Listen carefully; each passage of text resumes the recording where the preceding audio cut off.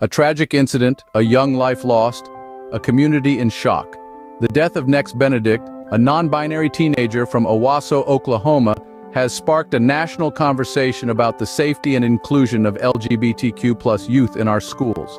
On February 7th, in the heart of what should have been a safe learning environment, a confrontation unfolded that would end in tragedy. Nex was involved in a physical altercation in a school bathroom at Owasso High School. This wasn't a chance encounter or a random act of violence. It was an incident that had been brewing, escalating until it reached a point of no return. In the midst of the chaos, a glimmer of humanity emerged as other students present in the bathroom, aided by a member of school staff, intervened to break up the fight. But was this intervention enough? Was it timely? These are questions that continue to hang heavy in the air. After the altercation, Nex was seen walking around the school, a testament to their resilience, their strength. But beneath the surface, things were not as they seemed. The school, assessing the situation, decided that an ambulance wasn't necessary. Yet, in a move that now seems prophetic, the school nurse recommended that Nex undergo further medical checks, out of an abundance of caution. Sue, Nex's mother, was in for a shock when she learned about the incident not from the school, but from her child. Frustrated and concerned, she called the police to the hospital, seeking answers, seeking justice for her child. In the immediate aftermath of the incident, questions began to swirl about what exactly had transpired in that school bathroom and why.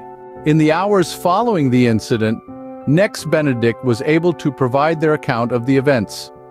The police bodycam footage, now released to the public, captures Nex's own words, painting a haunting picture of the events that transpired at Owasso High School. Nex described an encounter with 3 girls who targeted them based on their appearance and the way they dressed. The bullying, it seems, didn't stop at mere words. The mockery continued in a place presumed to be safe, the school's bathroom. Nex recalled the girls asking questions like, "Why do they laugh like that?" A clear indication that the bullying was deeply personal, aimed at Nex's very identity. In response to the taunts, Nex threw water on the girls. It was a defiant act, a refusal to be silenced or shamed for being who they are. But this act of defiance was met with violence. Nex described a terrifying ordeal where all 3 girls attacked them. A fight ensued, and Nex told the police they were beaten on the ground until they blacked out. The raw honesty of Nex's account is chilling. It reveals the severity of the bullying they faced, a cruelty that went far beyond words. It shows us that this wasn't a random incident, but a targeted attack on a teenager who dared to be different. Despite the trauma of the incident, Nex's voice was heard, shedding light on the bullying they experienced. The day after the incident, on February 8th, the situation took a heartbreaking turn. Nex's mother, Sue Benedict, found herself in a position no parent should ever face. She called emergency services, her voice laced with fear and concern, reporting that her child's breathing was shallow and their eyes were rolling back. She voiced a chilling premonition, whispering, "I hope this ain't from her head." They were supposed to have checked her out good. The urgency of the situation escalated quickly. Paramedics arrived at the Benedict home and immediately started performing CPR on Nex, their expert hands working tirelessly to revive the young teenager. Despite their best efforts, the situation grew dire, and they had to rush Nex to the hospital. Imagine the frantic drive, sirens blaring, medics in the back, striving to keep the life slipping away from the teen. It's a scene that sends chills down one's spine, a scene that will forever haunt the memories of those involved. Upon arriving at the hospital, the unimaginable happened. Nex Benedict, a 16-year-old non-binary teenager from Owasso, Oklahoma, passed away. The news sent a shockwave of grief through the community. The death of this vibrant young individual who had their whole life ahead of them was nothing short of devastating. Nex's death wasn't just a personal tragedy for the family, it was a heartbreaking reminder of the consequences of unchecked bullying and violence in schools. It was a wake-up call, not just for the community of Owasso, but for the entire nation. The loss of a young life sent shockwaves through the community and the nation. As we delve into the aftermath of this tragic event, we're left with a poignant reminder. We must strive to create safer environments for all students, regardless of their identity. In the wake of Nex's death, a police investigation was launched to determine the cause. The Owasso Police Department took on the task, revealing their initial findings through a statement. They conveyed that preliminary autopsy information indicated an unexpected revelation. Nex did not die as a result of trauma. This information, while crucial, was not definitive, leaving room for further exploration and examination. In the pursuit of a more comprehensive understanding, the police department turned to toxicology tests and other medical examinations. These tests are a standard part of any thorough investigation, particularly in cases where the cause of death is not immediately apparent. They can provide critical insights into the circumstances leading up to an individual's death, potentially revealing evidence not visible to the naked eye. The police department committed to sharing the results of these tests once they were available, promising an official autopsy report. This report would not only provide a detailed account of Nex's physical condition at the time of death, but it would also give crucial context to the events leading up to their passing. This commitment to transparency was important. It showed a willingness to fully uncover the truth surrounding Nex's untimely death. It was a reassurance to the community, to Nex's family and friends, that every effort was being made to understand what had happened. Yet, as the authorities delved deeper into the investigation, the community was left waiting for answers, for clarity, for closure. This period of waiting was marked by a palpable tension, a collective holding of breath, as the community sought to make sense of the tragedy that had unfolded. But in the midst of the waiting, a shift began to take place. The focus began to move beyond the immediate circumstances of Nex's death. The conversation began to expand, to encompass broader issues and deeper questions. As the community awaited answers, the focus turned to the broader implications of Nex's death. The death of Nex Benedict was not just a personal tragedy, but a societal one, sparking a wave of concern about the safety of LGBTQ+ youth. In the wake of Nex's death, the Rainbow Youth Project, a nonprofit that supports LGBTQ+ young people, experienced a staggering 500% increase in calls. 70% of these callers cited Nex's incident as a source of distress. This surge in calls is a stark testament to the fear and anxiety that permeated the community following the tragedy.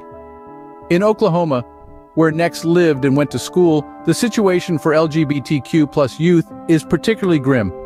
Anti-LGBTQ+ legislation is rife, creating an environment that is hostile and unwelcoming. This has led to high rates of mental health issues among LGBTQ+ youth in the state. In fact, nearly half of these young people have considered suicide. This is a chilling statistic that underscores the urgent need for change. The death of Nex has highlighted the impact of these policies and the wider societal attitudes they reflect. Young people, simply trying to navigate their identities in a world that is often unaccepting, are being left vulnerable and afraid. Nex's death is a stark reminder of the very real consequences of this fear and discrimination. But it has also brought the issue into the national spotlight. People are starting to question the policies and attitudes that led to such a tragedy. They're beginning to recognize the urgent need for safer environments for all students, regardless of their identity. Nex's death brought uncomfortable realities to the forefront, igniting a call for change. It is a call for a world where young people like Nex are accepted, supported, and safe. A world where no young person feels so isolated and afraid that they reach out to a crisis center in desperation. A world where being different is celebrated, not feared. This is the world that Nex deserved, and it is the world we must strive to create in their memory. In response to Nex's death, individuals and institutions alike were forced to confront their roles in creating safe environments for all students. The Owasso School District, where Nex was a student, expressed their devastation over the loss of life. They publicly committed to fostering a safe and inclusive environment for all students, regardless of their identity. Furthermore, they pledged their full cooperation with the ongoing investigation, seeking to dispel speculation and misinformation surrounding the case. Meanwhile, the Benedict family, grappling with their unimaginable loss, issued a call to action. They pointed to the devastating effects of bullying and school violence describing Nex's death as a preventable tragedy. The Benedicts urged school, local, state, and national officials to join forces to determine why this happened. Their message was clear: those responsible must be held accountable, and measures must be taken to ensure that such a tragedy never happens again. The family's call for accountability and prevention resonated with many, highlighting the urgent need for systemic change. The incident forced a reckoning on the part of schools and communities, sparking a broader conversation about the safety and inclusivity of our educational institutions. It served as a stark reminder that schools must be places where all students, regardless of their identity or expression, feel safe and accepted. As we remember Nex Benedict, we are reminded of the urgent need to foster inclusivity and safety in our schools for every student. The tragic loss of Nex Benedict is a stark reminder of the urgent need for societal change. This incident highlights a disturbing reality. Our schools, which should be safe havens for all students, are failing those who don't conform to traditional gender norms.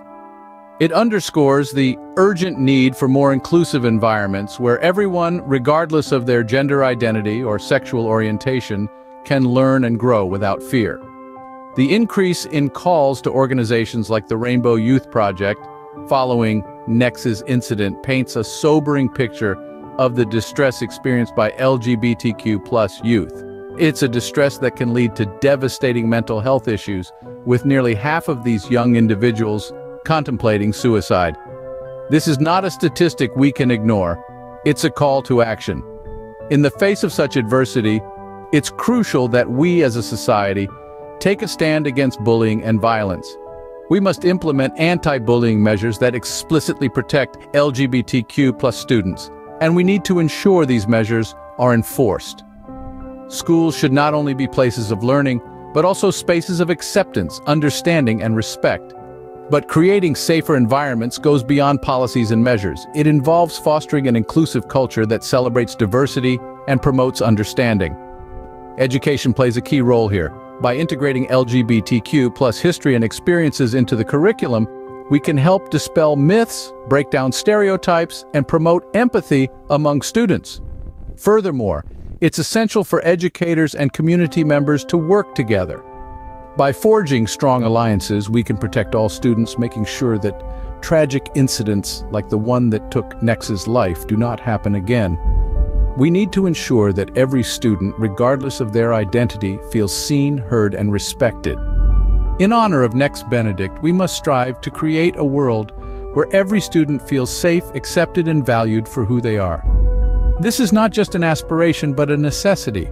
Let's honor Nex's memory by working tirelessly to make our schools and communities more inclusive, and let's ensure that Nex's story continues to inspire change long after the headlines fade.